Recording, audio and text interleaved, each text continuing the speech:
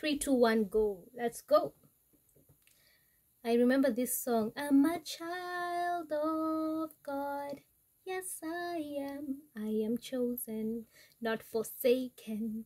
I am who you say I am. Such a blessed song. Anyway, thank you guys. Thank you for clicking on this video. So I'm doing a series that is called Putting on the Full Armor of God, and this is part 5. And I'm just teaching every Christian why they need to put on the full armor of God, and what Paul was trying to say in Ephesians chapter 6 from verse 12 to 20, I think. So we're gonna go to part 5. I've talked about the 4, which is truth, righteousness,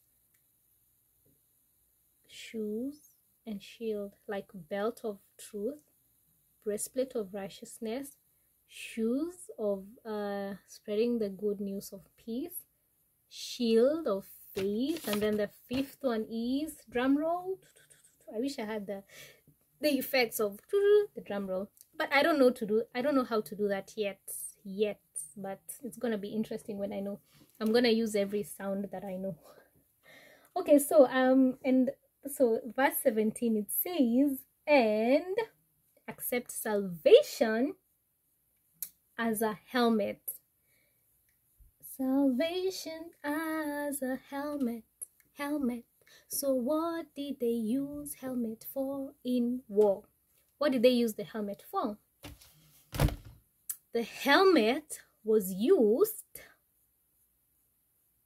here we go, to protect the mind, not the mind, like the head, the head from actually not even straight bullets or anything, but from, you know, in war when like there's a bomb or something, the fragments, that's what the helmet is used for. They use it to protect themselves against these fragments that keep coming at their head. So you need to protect your head. So that's why they put on the helmet, from these things that are flying from war. And so what is salvation? So in Acts, when Paul and Silas, so there's this Swahili song that goes like this. I'm gonna sing this Swahili song. I'm Kenyan, so I speak Swahili. It says, Paulo na Sila waliomba milango ya gereza ikafunguka. It means Paul and Silas prayed until the gates of the prison, all the gates opened. So anyway, so when these gates opened, this soldier was like, oh, what happened? And so he was like, you know, I'm gonna kill myself, because anyway I'm gonna get killed because all these people ran away. But when he was about to kill himself, Paul like say, don't hurt yourself, wait, we are still here. And I think that is Acts chapter 4 verse 12. I don't know. Wait, I don't want to quote the wrong scripture. Let's confirm.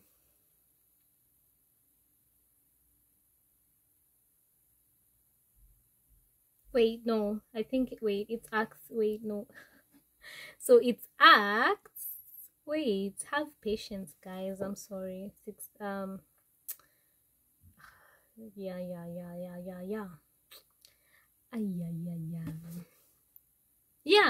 it's Acts chapter 16 30 to 31. And so the guy is like, wait, you guys are still here? And so he goes to Paul and says, what must I do to be saved, please? And then they said, believe on the Lord Jesus Christ and you will be saved, you and your household. So we learn salvation means believing in the Lord Jesus Christ as your Lord Savior. That is what it means to be saved.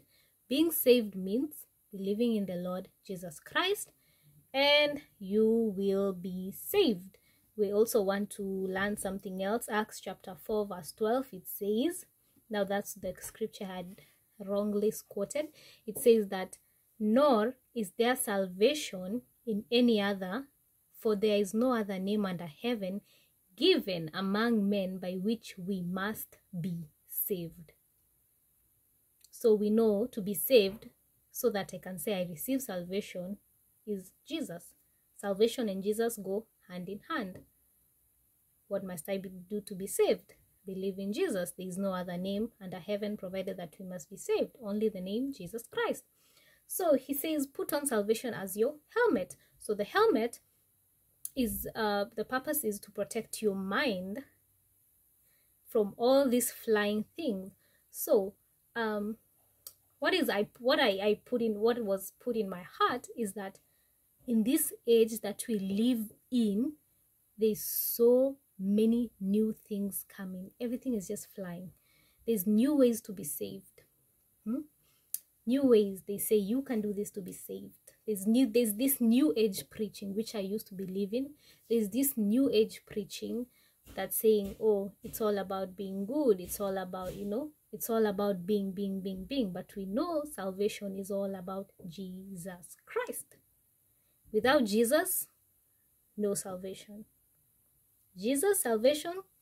No Jesus, no salvation. So protect your mind. Protect your mind by knowing what it means to be saved. What it means to be saved, it means that you have accepted Jesus Christ as your Lord and Savior, not by works, not by doing any other thing that any other person is saying, not these new age things that are coming up, that it's about the energy, I don't know, it's about what you do, it's about being good. No, even Jesus said, why did you call me good? None is good but God. We are not good. Jesus saved us. That is what it means to be saved. So there is no other way. So put on your helmet of salvation. Protect your mind. Protect your mind and know. Put it in your mind. Let it register there that salvation. What does salvation mean? Being saved means that I have to call upon the name of the Lord as my Savior. Hence, I am saved. So, Paul is saying, accept salvation as your helmet. So, do not accept all these other things to come and, when those fragments, when they fly, they stick in your mind. They stick, and then you start thinking, oh, maybe I don't need Jesus. So there's this new way. So I can find Jesus this way. Nope, you can't. The Bible says clearly, nor is there salvation in any other, for there is no other name under heaven given among men by which they must be saved. Only the name of our Lord Jesus Christ. Hey, deep things here.